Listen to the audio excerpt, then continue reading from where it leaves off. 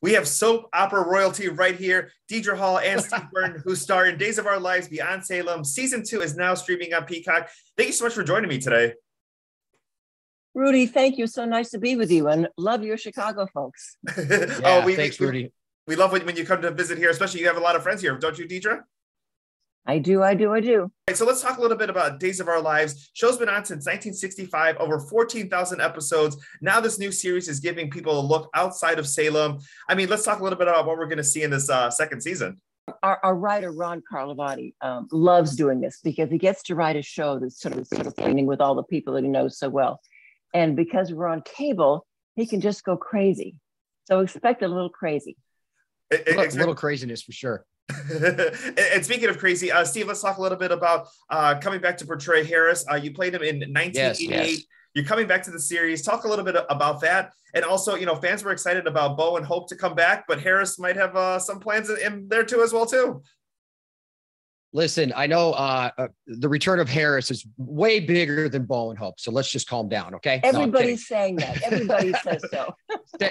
said no one ever. But it's exciting because I did start my daytime career on Days of Our Lives in 1988, and now, like Deidre said, has carte blanche to do anything. And the gap between me being there and 30 years later, Harris is up to some trouble for sure. And we'll see what happens. And it is action packed. This thing was so fun to do. I got to connect with some friends and cast and crew that I already worked with, and it's just been it was so fun to do. Deidre, I want to talk a little bit about Dr. Milena Evans as far as the possession storyline in the mid-90s. That just changed the whole daytime soap opera game, and that became such a huge phenomenon, especially getting newer viewers into the series. That storyline kind of came back in a newer version in this new series. But talk a little bit about when you first did it. Did you realize like this is going to be really different, and this is something that is going to change daytime TV? Wow, possession in the first 5 minutes. You know what? There was a lot of thought that went into it, and Jim Riley, who was our head writer then, was a devout Catholic and so wise about the audience. He just said they can do it; they're ready for it. So we hurled ourselves into it, and we're a little stunned how well it did. We attracted, as you've said, Rudy, an enormous 18 audience. That is with us to this day, who are now, 90 years old. Just kidding. But, yeah, and the revisit was fun because everybody got to be possessed, and everybody had their own interpretation of what it was to be possessed. I mean, we're going back to the time before social media, so you couldn't just say, "Here, I'm watching it." I mean, there were people who were unavailable. I know, my sisters, my cousins, everybody was like, "Here's what we're watching," and then everybody else who maybe wasn't watching it ended up getting stuck by the TV. So it was just like one of those things that like. It was just, culturally caught on before the time of social media as far as like word of mouth. Rudy, you're right. Pre-social media. I'm trying to think back that far.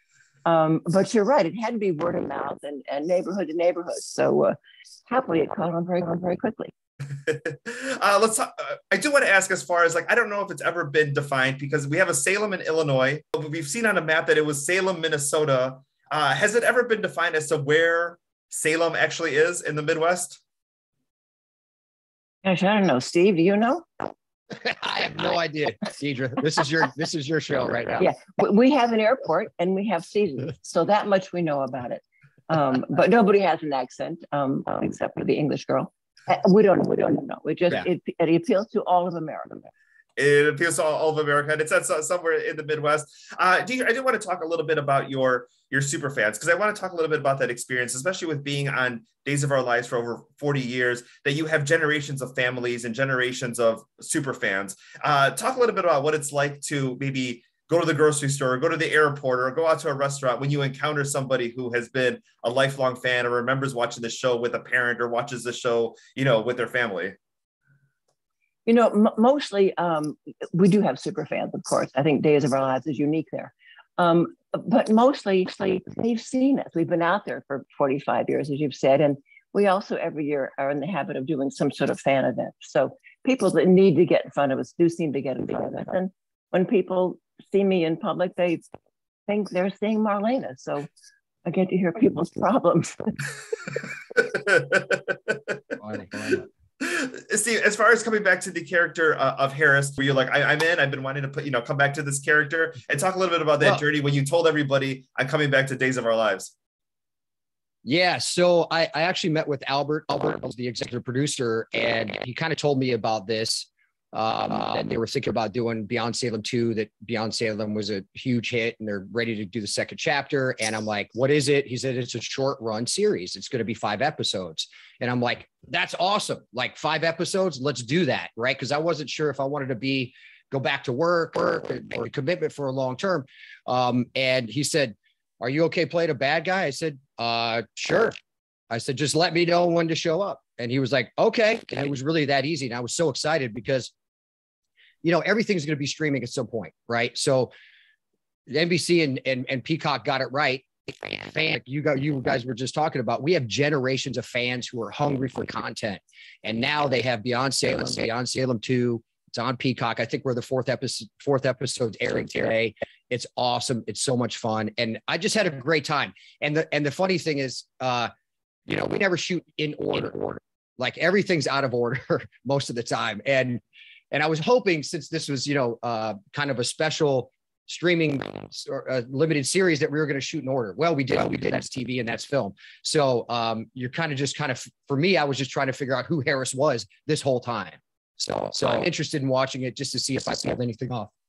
And you get to figure it alongside the audience who's watching it for the very first time as well, too. Yes. It's been fun. A lot of fun. And what else can maybe Deidre, if you want to chime in here, as far as what we're going to see in this today's episode, and then the final episode that's going to be dropping on Friday. I think what will be the most exciting thing for the fans is all the people that they get again. Yes. You've got your stables are great, and Stephen Nichols, Mary Beth, Camilla Banos, Rob Wilson, and so many more. So it's your regular family that you're used to having a different adventure.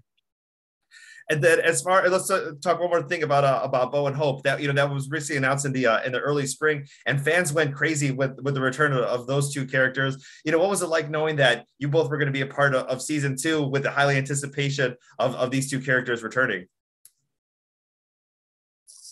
Steve, I don't know.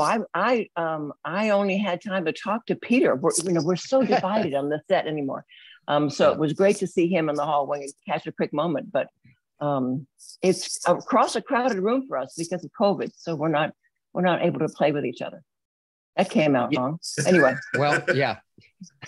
Well, for me, when I was on Days, it was Patch and Kayla. It was Marlena and John Black. And is that correct? Am I right there or no? Yes, I am. Great. So for me, look, super couples for soaps that's what soaps are built on. So to get Bo and Hope back together is awesome. And it's on Beyond Salem. So I'm excited. And we get to see your storyline along with that too. Deidre and Steve, thank you so much for your time today. Days of Our Lives, Beyond Salem, Thanks, season 2, now streaming on Peacock. Thanks, Rudy. Thank you so much.